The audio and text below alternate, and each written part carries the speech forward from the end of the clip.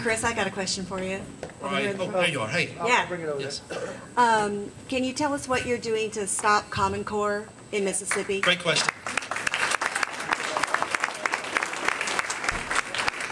The question is Common Core in Mississippi and what's being done about it.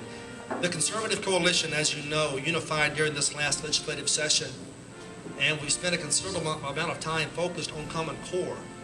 To answer your question shortly, we're doing everything we can to defeat it. Everything, and here's why. This may sound a bit perplexing to you because our citizens and country, for some reason, have abdicated their responsibilities, and we've placed those responsibilities into the hands of the federal government.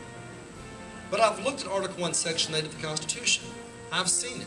I've read it. I understand it. And there's nothing in that document that gives the federal government any power whatsoever over education.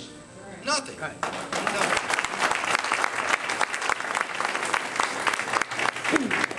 That being the case, then it has no business being in education. None.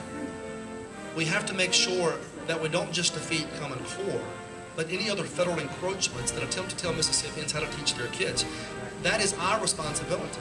And it does somewhat beg the question, doesn't it? If Common Core is so great, which I dispute, then why do they attach money to it to give us the incentive to go forward with it?